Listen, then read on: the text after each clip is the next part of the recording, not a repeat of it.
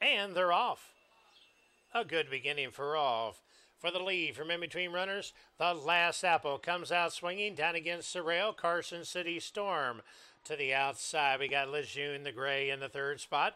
Farther out is Devil's Advocate, only about 2.5 off of the leaders. Keeping an eye on the top four is Buckeye Bling, and Buckeye Bling is in the catbird seat. 6 lengths back. Come back to Lady Powers. They were open the first quarter in 22, and they're moving on the front end. With the lead, the Last Apple draws the lead, owns it now by a head. On the far outside, Devil's Advocate is circling runners. Now Devil's Advocate pokes ahead in front.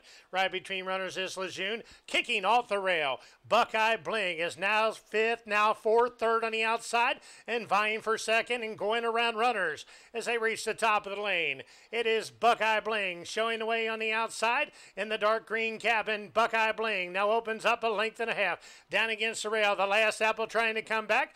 That's Devil's Advocate right in between runners in the center of the track. Lejeune trying to get on for minor awards, but Buckeye Bling has put him away and holds him at bay. It is Buckeye Bling that could go around twice and still not catch her today. It's Buckeye Bling.